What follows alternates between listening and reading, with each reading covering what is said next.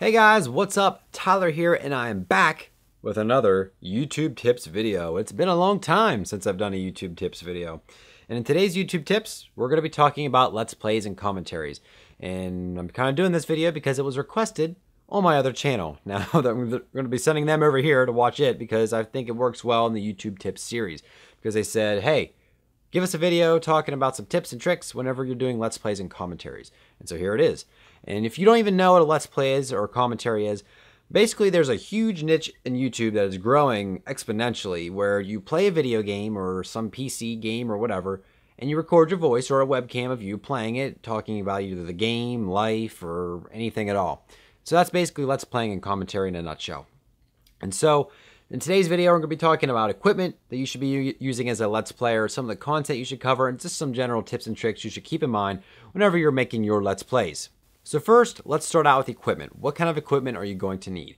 Well, most Let's Players don't really show their face on a lot of the videos, so you're going to want to definitely focus on a microphone. Do not use an internal microphone on a laptop. That's the number one rule. Do not use it because it's tinny. It echoes and bad noise and room noise, and it's just not very good at all, and it's just honestly terrible. Don't buy a cheapo microphone that's $5 at the dollar store either. I don't even know if they make $5 microphones. I'm sure they do somewhere.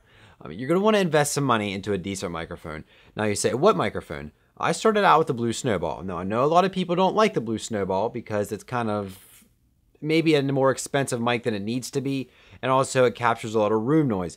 That being said, a lot of my earlier videos here on this channel were filmed with the Blue Snowball as my microphone of choice. It's not a terrible mic, but it's not the best mic.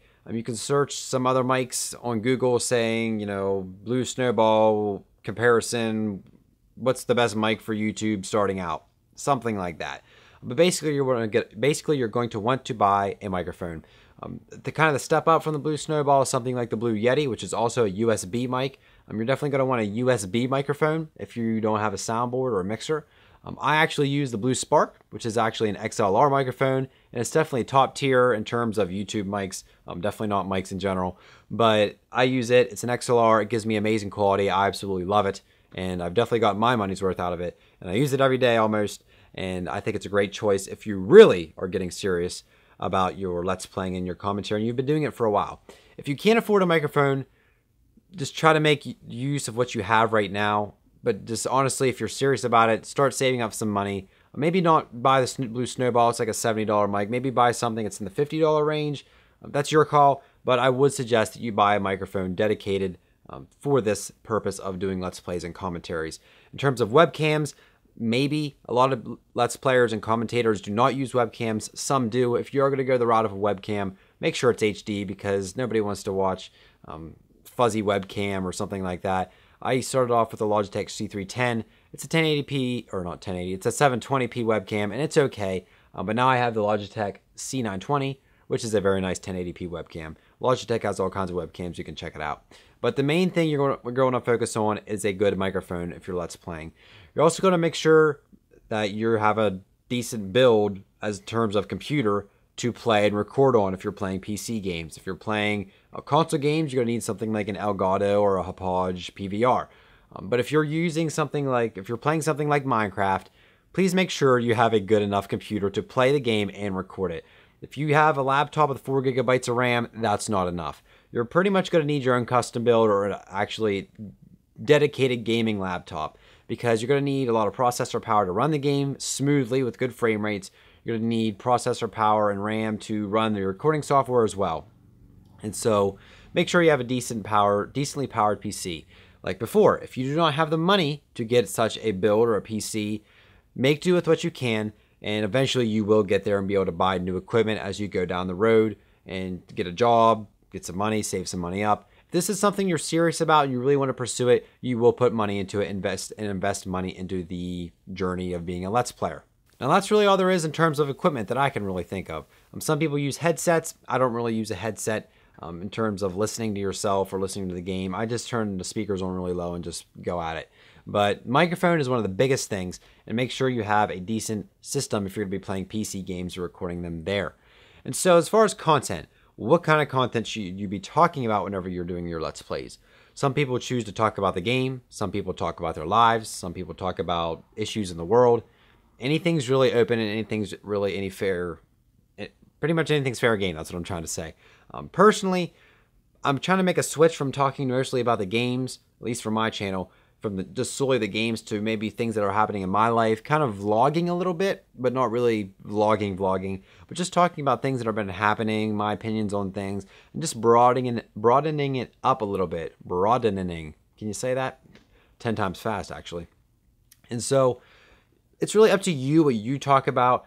Just make sure you get the audience engaged and you ask them questions and you say, what's your opinion on this? Maybe not like your personal life. What's your opinion of me buying this car?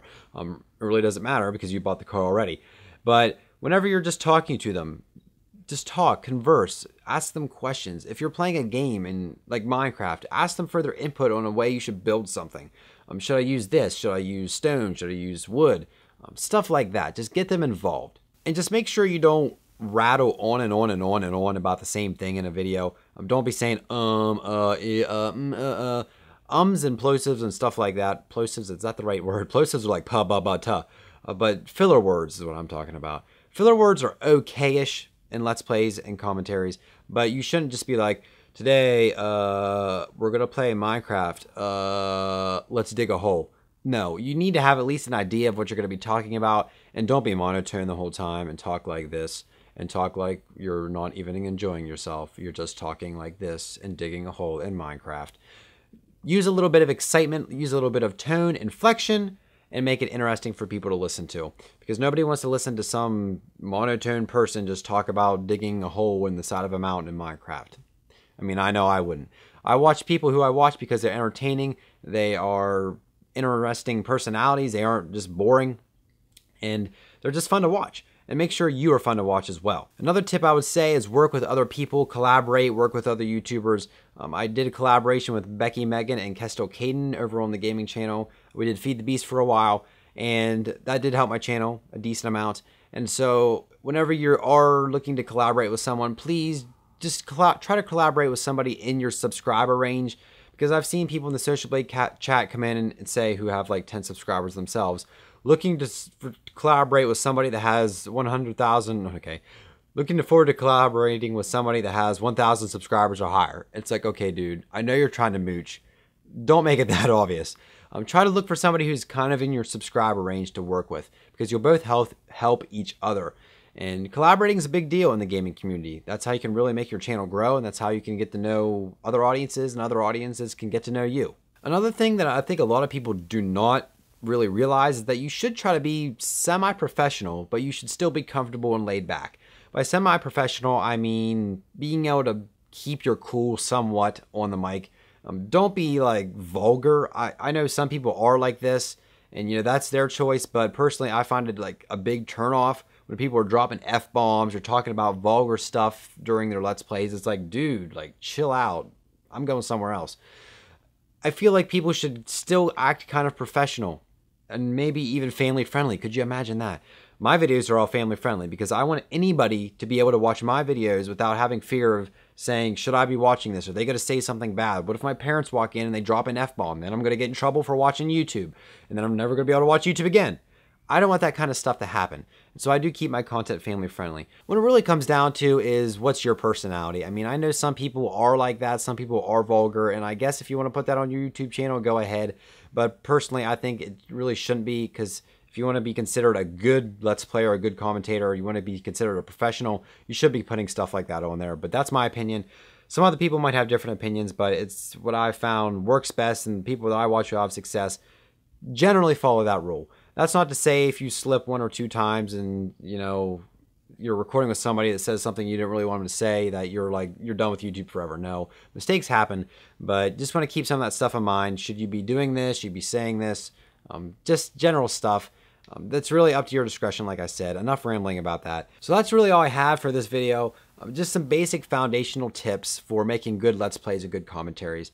And I know I'm not the ultimate guru because my channel is not the biggest that there is, but it's what I've seen other people use, and it's what I've used, and it's worked well so far, and it's continuing. I can't say this word. I had troubles with it in the past couple videos. Continuing to work well. Wow. I need to get like a little bar that says continuing, like right there, so I can say it. But it's stuff that I found that works well. They're foundational tips. Like I said, good equipment. Make sure your content's entertaining. Really, what content and what age rating really just depends on your personality, I suppose. But I find that the more family friendly you are, the bigger broad of audience you're going to get, because more people are going to be able to watch your videos and enjoy your videos. And so hopefully you guys did enjoy. If you did, leave a thumbs up. If you have any questions, leave them down in the comments section below. I'll be happy to answer them. Also, follow me on all my social links that are all in the description below down there. And I'll be happy to answer any of your questions there as well as just chit chat about anything, life, YouTube, or whatever. And so that's going to do it for this video. Thank you guys so much for watching. If you guys enjoyed it, leave a like. If you're new to the channel, please subscribe for more videos relating to YouTube, tech, and vlogs and other stuff. And that's going to do it for this one. Thank you guys so much for watching, and we'll see you guys in the next video.